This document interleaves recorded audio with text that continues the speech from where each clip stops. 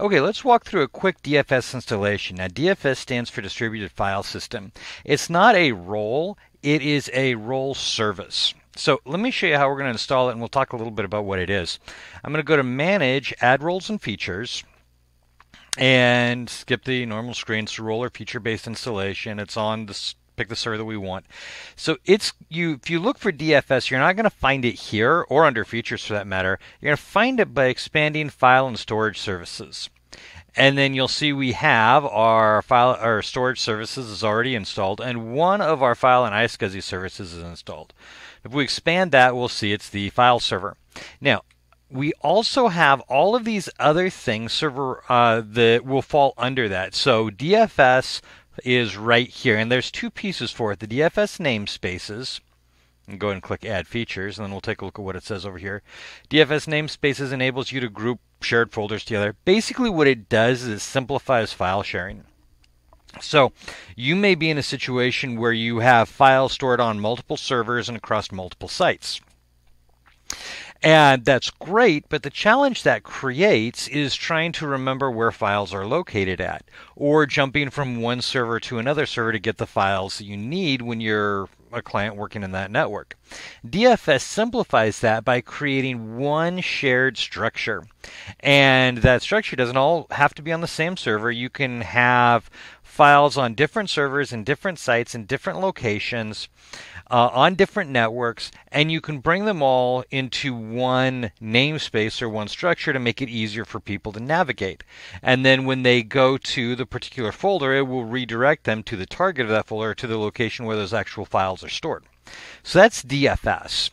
DFS replication gives us the ability to synchronize files across different targets. So what this does is it lets us set, say, some files on server and site A and the same files on server on site B, and we'll replicate between those two, so users in site A can get them from their local server, users from site B can get them from their local server, but they'll replicate back and forth so that everybody has the right version of the files.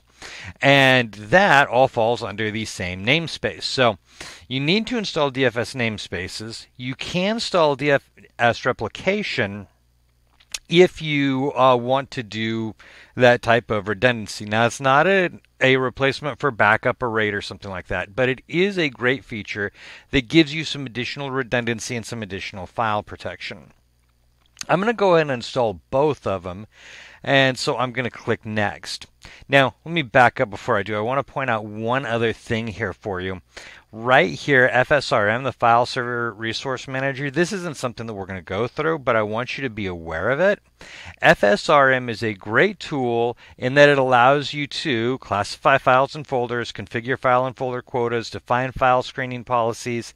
It is a great reporting tool and configuration tool for your file serving. So if you are doing a lot of big file serving, FSRM might be a really good tool for you to use.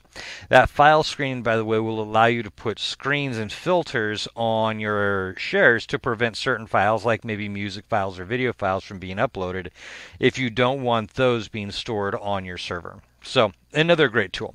Okay, forging ahead with our DFS installation. We're going to click Next, no additional features, and notice there's really nothing here that it asks us to add on to it. So it's a really straightforward installation.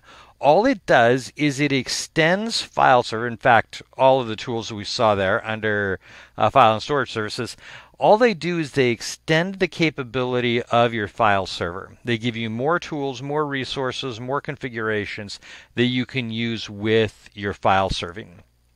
Now, DFS is frequently used when you have multi-servers in different locations, maybe even in the same location, but multiple servers, and if your file sharing structure gets a little bit complicated, we'll use DFS to simplify it. That's where we would actually use it.